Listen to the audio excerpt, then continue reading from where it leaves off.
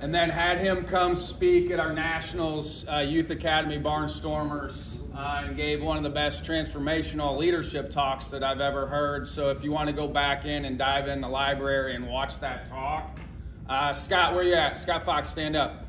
Scott also spoke at that Nationals Academy one. If you guys need help with peak performance or mental health with your players, get a hold of Scott and reach out to him.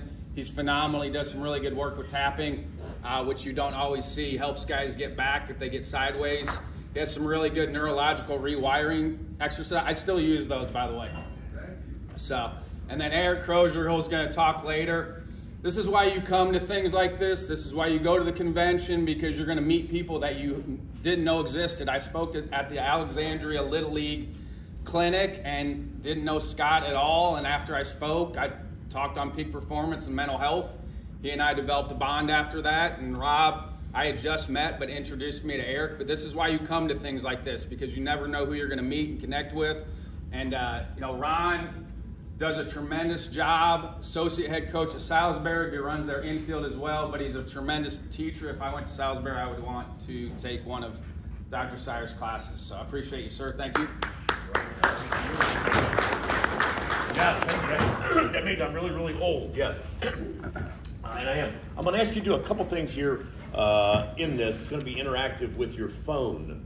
Okay, so if you go on your phone right now, if you're sitting there going, wait a minute, I'm an Xer and I'm not a Gen Zer, somebody can help me out, just look to your left and right. We got plenty of Gen Zers in here that can help you out. I want you to go to the app Mentimeter. Mentimeter. Some of you may use this a lot. Some of you may go, I don't know what he's talking about. Why is he doing this? If you don't want to download the app, Mentimeter, you can go to menti.com, and then you can delete the sucker right when I'm finished. You're like, I don't want this on my phone. Get rid of it. But I want to get some data from you before I actually start the presentation here. Spelled M-E-N-T-I? Yes, sir. Yeah, right up here, menti.com. Now, once you get in, yes, sir. Once you get in, I want you to think about it in your head and ponder for a moment and think, if I had to think of the three most important areas or the three most important metrics that I utilize in order to enhance my or our team's infield play, please type those in there for me. Whatever you think of. Now, the beautiful thing about Mentimeter is it is anonymous. And we know from the data and the research, right, when things are anonymous, people tend to be more what? Truthful and honest. So 3 main training areas. If you really want to have a really good infield this year, what is it that you spend your time on, or what is it that you think is important, or what is it that you think you would like to develop?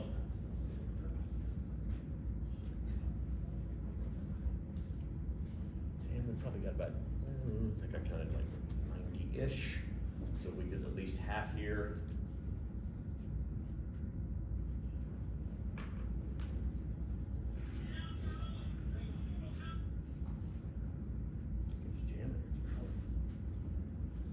Okay, now I want you to keep, now again, remember, frequency scales here, this doesn't mean it's right?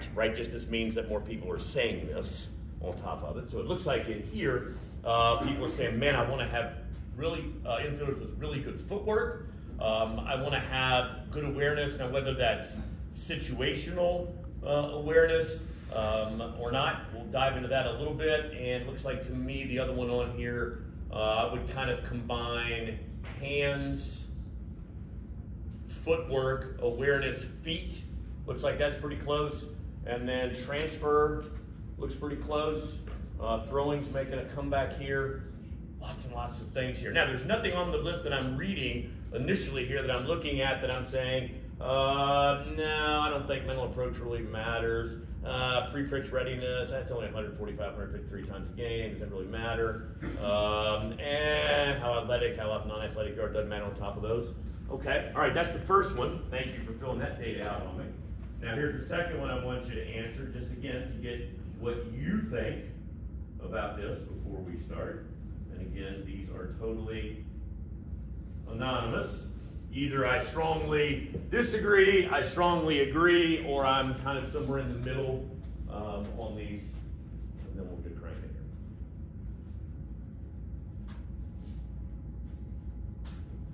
here.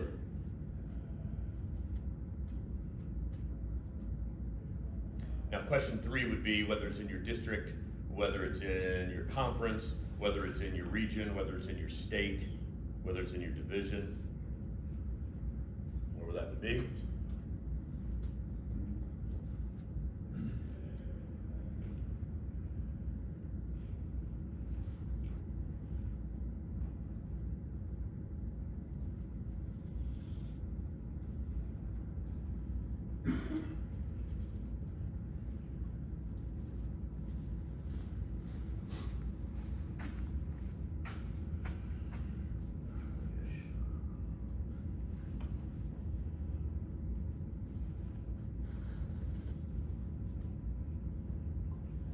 You guys are filling these in here. Just let's go old school for real quick. Just raise your hand. How many of you utilize Mentimeter with your teams? Please raise your hand. Please, everybody, look around the room. Okay.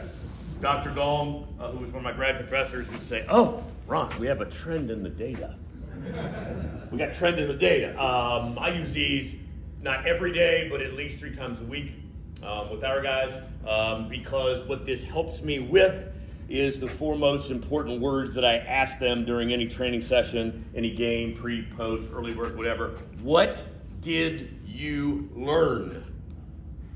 Not what Ron Siers can pontificate for an hour and a half telling you what you did wrong and how you can correct it, but no, what did you learn about that? So if I'm reading these here, most of the room is saying, and we have, I'm correct, and there's at 100. We are at 68 responses. Most of you are saying, yeah, I think Infield plays important. Low standard deviation if you're a numbers guy. On top of that, absolutely, this is awesome. We absolutely prioritize it. Some are. We're getting there. We are. We're working towards. Right? We're trying to get there. This one, most are saying, no. Don't. This one here, some are doing it, some are kind of working towards, some are not. I'll answer these 2 questions. I have never in my life ever met an infielder that wasn't born. But that also wasn't made with the help of all of you wonderful coaches. And man, this warms my heart on top of here. A growth mindset and a lifelong learner. Last thing, anybody that's close to you, shoulder partner behind you, turn to them and say, hey, this is what I know about Tuckman's work as it applies to group and team formations, because you all are involved with teams. Tell your shoulder partner real quick, and then we'll call on 2 people to help us out. Real quick. You're 4 people in this room. How are you doing?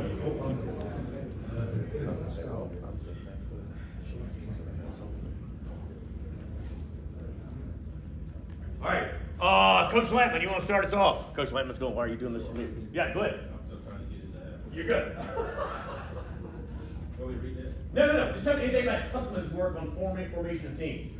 And if you don't know, you can pass it to anybody else you know who's calling out. I believe in cold calling.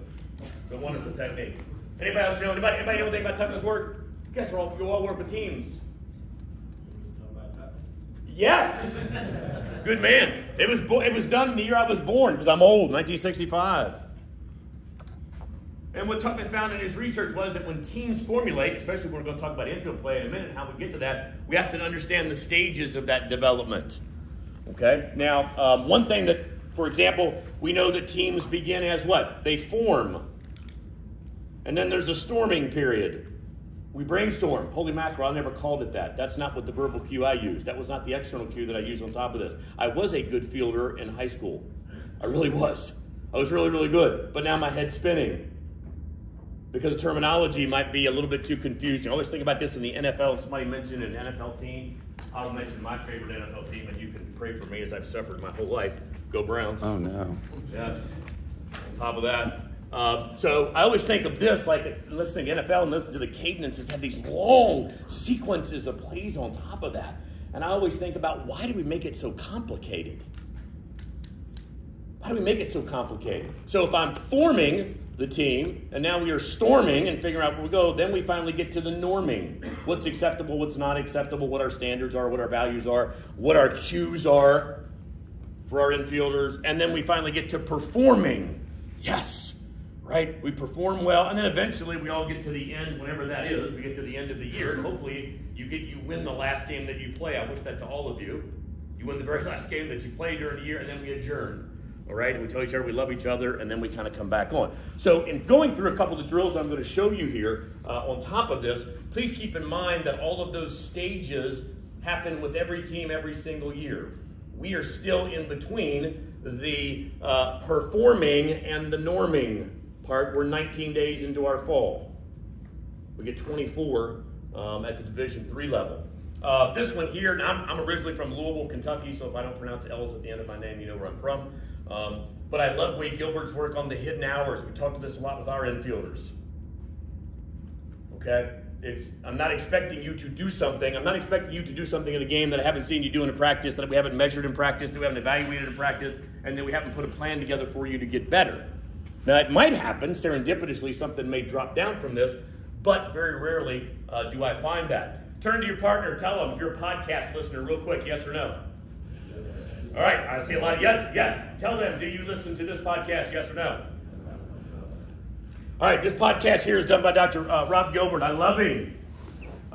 He is now on 11,964 consecutive days of podcasting. Prior to podcasting, this is a 1-800 number. He's been teaching at Montclair State University for 45 years. Start my day every day with this, and what he does is he gives a 3 to 5 minute kind of talk about sports psychology. That's what he is. What his terminal degree is in sports psychology. And I use a lot of this with our infielders. But one that I really love the most is this one, man. Success leaves clues. I think Coach Jackson was talking earlier today, and he mentioned something about I got this from this guy, and I got that from this guy, and I got that from this guy. And I kind of think back on my own life. Got that from Coach Corbin, modified it on my own. Got that from Coach Burton, modified it on my own. Got that from Coach Young, modified it on my own. Got that from Kai Crab, modified it on my own. Got that from Nick Crosby, working with him, modified it on my own. So the wonderful thing about this is that we're all accumulating this. That's us as coaches. We'll think of your student athletes as they're coming in and you're doing some infield play with them, and they're going through that same process of developing their own understanding here. I wanted to share with you our 5 standards right here that we share with all of our infield guys before we start. Because if they don't have these 5 standards, this is our forming stage. It doesn't matter what skills or drills that I implement or what we measure, because 2 words you'll never hear us use in our program are buy-in. I would encourage you to eliminate those from your vocabulary. I don't want anybody that plays at Salisbury University to buy in to anything that we do. I want them to be in to everything that we do, because they believe in everything that we do, because they're part of the norming and the forming stage. On top of that, so when you demonstrate that baseball means something to you, I see you early at practice, I see you late at practice, I see you putting in the hidden hours, I see you putting in extra effort, I see you doing more than expected DMTE than what we are doing. This one here goes back to the stages of learning. Do we have any teachers where you're all teachers? Everybody in this room is a teacher. Anyone a public school teacher and a coach? Okay, first thing is, thank you for what you do. You should be paid 5 times what you were paid. Minimum. I know I'm biased. I was a public school guy also for 12 years. Okay, you should be paid a lot more than what you are. But we also know in learning that in infield play here, I want our guys to get to the final stage of learning. And the final stage of learning is unconscious, right? Unconscious competence. I'm not thinking, I'm just reacting. I'm not thinking, I am reacting and succeeding. But to get to unconscious competence, I've got to recognize initially when our student athletes come in, especially with infielders, that everyone is probably initially going to be unconsciously incompetent, because you may be doing things a little bit different. Now, when you share this with your student athletes, I think it was the last speaker that was talking about this, right? It's a growth mindset. It's the idea, hey, we're here to get better. It's not punitive, okay? It's the idea that I'm trying to help you, and the more foundational information I can give you to build on, and we all know this also, Coach Cohen told me this probably about 2.5 decades ago, is that prior to the age of 25, we do not have a fully developed prefrontal cortex in our brain. Now, what does our prefrontal cortex do for us? Yes, sir. Decision-making, executive function. Yeah, making good decisions, right? That's why all of our student athletes, all of our students on campus make great decisions on Halloween night, right? They don't have a fully developed prefrontal cortex, so sometimes they may rely on instant gratification. And only what has got me here, as Marshall Goldsmith told us long ago, what got me here won't keep me here. So consequently, as they are coming into that, we want to make sure here they have a passion to get to automaticity, to get to that unconscious competence in what we're doing. I need to have passion. I love this here. Kumar Rocker's quote, man. This is one of our standards. I absolutely love this. Be the teammate you want to play with. Be the teammate you want to play with. And our last one that is vitally important to us is that Dr. King said it much better than me. You don't have to be great to serve, but you have to serve if you ever want to be great. So consequently, with our infielders, our outfielders, all of those, they all will serve. We serve every Friday morning at 6:15 a.m. to 8:30 a.m. at Halo. It's Open Life Outreach. It's at a homeless shelter in Salisbury, Maryland. We have a very big, large, food insecure. We don't do it. Don't hear what I'm not saying. Don't hear what I'm not saying. We don't do it just one time a year. We do it every Friday. And we divide our groups in. Now, what does that teach? Besides transformational leadership and servant leadership, it also teaches me how to be a great teammate. It also teaches me, holy mackerel, and I'm complaining or griping about my 5-page paper, my 10-page paper, or about how I was unsuccessful yesterday, and our command control froze. Are you kidding me?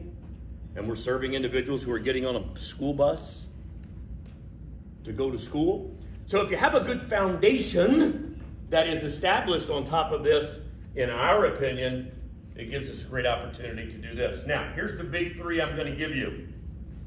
The big three things. Now, again, 35 years, I'm old. I've done a lot of things wrong. I've done some good. I've modified. I've changed as I've gone through. But one thing that I've always tried to do, and I love to see this many people here, it's absolutely fantastic, is I've always tried to be a lifelong learner. Right? What can I glean from someone else that I can take back and utilize in our program? If you're a high school person, youth program, I would highly encourage you to practice what's called outsiding in the literature. Outsiding means get outside the baseball domain and go watch other sports and see what they do. So this fall, I went football practices, field hockey practices, volleyball practices, women and men's basketball practices. So I try to pick up things that are there that I go, whoa, man, I can use that with our infielders. I can use that on how to do this. Now, I think the score on this, if I remember correctly, was I think this one was a 3.5. I think the question here was, do you measure? You guys all told me 9.8 said, yes, infield play is important. Dang on right it is. Okay, and we know that what we measure, I get a better chance to manage, and once I can manage it, I can implement it, and I can improve it. Well, this is what we keep each day at practice. Now, this was done, and this has been updated. Okay, at the Division III level, we are afforded only 24 practices in the fall. That's all that we get is 24 practices on top of the fall. So we are down on, tomorrow will be actually practice 20. I know the Maryland is doing the World Series here this weekend, and we will do our World Series next weekend. But every single practice that we come to, we keep track of this. Now, you can do this on an iPad, you can do it on a tablet, or if you want to go old school, you can have somebody keep the daggone chart on top of this. Now, what you also will find out, especially I'm coaching in high school in here, is that most of you, not me certainly, but there's probably some people in the room that got these things when they were 3. I'm being facetious, right? But you can do a lot of things and utilize a lot of data so you can be data informed, not necessarily data driven. Sometimes I know when I get data driven, I tend to make mistakes because I don't take in all the other variables. So here's a chart here. If you want this chart, all you got to do is go on the SU Baseball website, look at my big ugly face on there, click on it, right? See what the email is? Boom, boom, boom. Go, sirs, I got you, and I will send it to you. Now, I've modified this over the years. I got this back in the early 2000s from Tim Corbin at Vanderbilt, and I've kind of modified it and adapted it away on top. So you can see right here, we've got our normal metric put out to assist. How many errors did we make, fielding or throwing? Did we make a web gem? Now, dives for us is, did I make a dive and a play infield wise and I redirected the flight of the ball? Not I did an Academy Award, right? And I just dove. Please see me, coach. Right on top of that, and the ball goes 500 feet. On top of that, that doesn't really tell me anything for this. Balls off chest, especially if we're doing any power ground ball rounds there in the infield. This here will be total web gems and picks. And picks, total chances, fielding percentage. You can see down here, these are our standards. So we want everybody in the blue. We want everybody in the blue. Now, we've been very fortunate because we get really good players. I'll repeat that. We get really good players, which helps make us be better coaches. We also play on a fully turfed field, right? So kind of do the math. Well, yeah, you should be able to field ground balls on it. Amen. On top of that, okay? But we don't want to be in the yellow. We don't want to be in the yellow. Yellow is below standard. Then, this is one day, this is all aggregated here from the fall. Got to be above 1,000. 1,000 gives me 8 feet, 8 feet, 8 feet, 8 feet. Anything 1,000 or below tells me if the ground ball is hit to you, you will field it. That's great. But if it's hit 8, 8, and 8, you're not going to field it, and they keep running around the bases, and the goals lose. As we go. And then we have the range on top of this. Now, what I will do is we aggregate these, disaggregate these, and I'll keep these updated, post them every single day. Now, what does this do? Tell the person sitting next to you, what do you think this does during a training or practice session, knowing that every single ball that is put in play during an offensive BP round will be charted? Tell the person next to you real quick. What do you think that does to them? Pressure. Yep. Accountability. Anybody, real quick, anybody want to shout it out? Yeah, it makes it competitive. The intensity level goes up. And when I focus level goes up, and I know when I send it out on a group me, right? Or some days I don't send it out in the group me purposely. And then as soon as they'll get to practice, they walk in the dugout, and it's just like, where am I? I love the arguments that come also, because it helps with communication. Coach, I had a dive yesterday, and he didn't put... No. That's your teammate there. He loves you. He's telling you what you need to hear, not what you want to hear.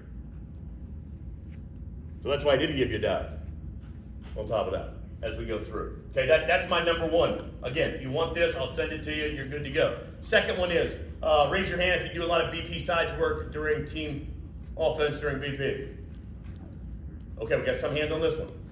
4 or 5. I started doing this probably, I'm going to say probably about 18, 19 years ago. I will say this is one of the utopian moments where I thought, holy mother of pearl, this is fabulous. Now, the nice thing that we have at our facility is we have all turf, so literally I can go anywhere that I want on this. But during a team offensive BP round, right, so we're having our team round that's going on, and then during that, in the rotations that go through, whether it's 4 groups or 5 groups, one of those groups will rotate over to me, right? Infielders, middle infield guys, corner infield guys, first baseman only, third baseman only. On top of it, I'm also a defense coordinator, so I work with the outfielders and the catchers as well. And everything that we were doing on the side, we were also charting and measuring, because at my age, sometimes I'll go back and go, was it 80%? I don't know. He looked pretty good. Well, what does that mean that he looks pretty good on top of these? So here is a series of 37. Again, same thing. You want this, you shoot me an email, click on my face, bam, I'll send it to you. I'm sorry? I love you too. All right. On the sheet that's here are 37 different drills. I'm going to show a couple of them here for you that we have gleaned and have utilized over the time. John Cohen did a great job with this back in the early 2000s, late 90s, of wondering why people don't play wall ball as much. Now, our lacrosse team at Salisbury is really, really good. Coach Berkman has run out of fingers to put his 13 national championship rings on, so he has to wear them on his toes now. Holy mother of pearl. On top of that, but he always talked about wall ball, wall ball, wall ball. Well, these particular drills right here, I'm going to show you a couple, are variations. Now, I also noticed this too on this. You will see the difference in between the Division I videos and the Division III videos that I noticed when I put the drills here together, even though our GA did very good. So you see the pitch back that's going on right there in the front. We have 3 of our infielders yesterday. Now, this work right here is done before pre-practice. So some of you I know do EDDs, right, everyday drills that are on top of this. If I'm in a high school and I'm sitting there thinking, well, wait a minute, I'm kind of understaffed. I don't have a GA. I don't have 5 assistant coaches. And I don't have a volunteer. It's me and Mr. Smith, who's the physics teacher. He's a nice guy. And he said he would do it. All right? I did that as a high school coach. I did the same thing with you. I said, man, you are a great teacher. I don't know anything. I don't care. You're a great teacher. The kids love you. You build relationships with them. Okay, I'll do it. I'll do it. So you'll see over here on the side that we're doing all those drills, whether it's a double shuffles, arm slot. We're real big on arm slots and platforms, and I'll get to that one in just a minute. And then you'll see some here on the other side as well. Now that pitch rack right there is an 8x8. Okay, they're actually made in Florida. They're about $750 if you're going. I don't have $750 on top of that. If you have locational services within your particular high schools or area, you can ask them, say, please, can you help me out? Because I don't have the dinero to do all of those that are on there. Okay, so that's the first thing. Those are all defensive skill work. Now, the other thing on these, same thing. You want these? Shoot me an email and I'll send them to you. One thing, and this was on that screen. What are the 3 things we need to do? We need to have good feet defensive drills every day. Segmenting those, sequencing those, great. We also need to be able to measure things so that we're doing it game speed, right? Game speed as opposed to, well, I'm kind of comfortable. I know Nick Trotsky talks a lot about the idea that it's a 10-70-10 quadrant. So about 10% if you watch guys throw when they warm up, about 10 guys are really lazy. About 75% when they go through things kind of do it at a comfortable speed. And then you got another 10% that, man, they're going game speed. And then you got the other 10% that's bifurcated into 2 sets of 5 where somebody's going above speed and then hyper speed on top of this. Well, this is one thing right here that I thought with our guys, and I was very fortunate this summer to work with Nate Trotsky at some of his camps. And one thing that I was asking him a lot was, I said, hey, man, you know, defensively, again, we play on a turf field, for crying out loud, okay? We should be pretty good defensively. On top of that, we are. I said, but one thing that I don't think we, or me, do a very good job of yet is also measuring the command control of our throws. So whether we're throwing at 1, 2, 3, 4 o'clock, different platforms. I know the coaches were showing here right foot, left foot, on our knee, left knee, right knee, whatever it may be. On top of those, are we actually measuring the command of that particular throw? Okay, so for example, we'll use the same thing that Nate uses. You have a T1 zone, or a target 1 is my chest. Every ball that's thrown doesn't go to my chest. A T2 zone is doesn't go to my chest to my head. And then a T3 zone here. A T3 zone right here would be, no, it's not on my chest. It's not in my head to my chest. It's outside of the zone on top of those. Then we have an overthrow. Right now, I would suggest if you do these, make sure when you're doing these, I'll show you there's no one behind you. Okay, on some of these, or if you're doing them on the side. Now, if you've got really, really good, accurate command style throwers who are very, very athletic, then you can pretty much do it wherever you want. And then what we'll do is we will have each individual player that will chart these 2 sequences. They will give a command percentage that is here. I give a ratio here of actually how to do the division. That's for those who may not be actual good with math and or into finance. So I will help them with that. And then what I'll do is I will post the numbers on top of that of where they are. Okay, and I'll show you some of these here that we do too. So you'll see our student athletes actually doing the throwing that are here, skater series. Now you see the individuals down at the end, there's Roman, and Roman for us on the left-hand side, here's one of our outfielders. Okay, so all those sequences that are there, whether we're going 3 steps left, inside pivot, 3 steps left, outside pivot, whether or not we are skating and stacking on the backside, whether or not we are following through, are we going 1 o'clock, 2 o'clock, 3 o'clock, as I'll call out different arm slots as we go through on top of these, trying again to replicate here every single thing that we're going to actually have happen in the game. Have it happen in the game. And then showing the accuracy of that, so that when I accumulate all of that data and look at all of that data and break all that data down, then I can put a better plan together to try to help the student athlete on top of that. We do focus groups with our student athletes at the end of every fall. I'll do it again with our guys. I go back on the defensive side of everything that we do and I ask them, number 1, what did you learn? What was helpful in your learning? Not what was fun, what did you enjoy? Because 18 to 22-year-olds enjoy things that may not be good for them, right? But what actually helps you? I can't give you confidence, but I can give you competence.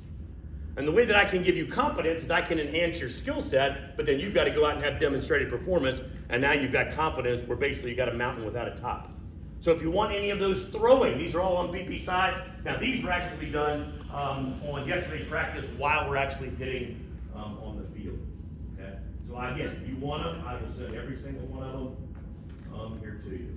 Last thing here, as we wrap up, I love what was mentioned here previously, the previous speaker talking about the power of positivity, right? But also remember the Stockdale paradox in life.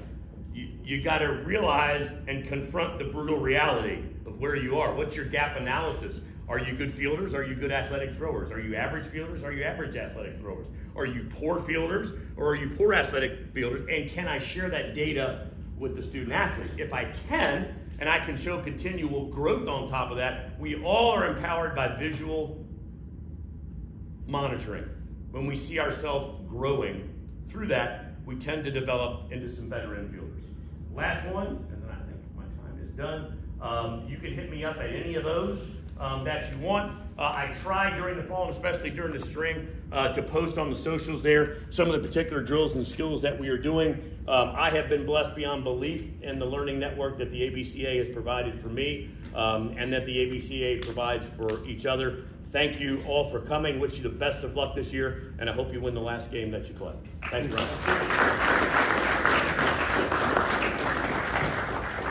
Ron, I got one question for you. Yes, sir.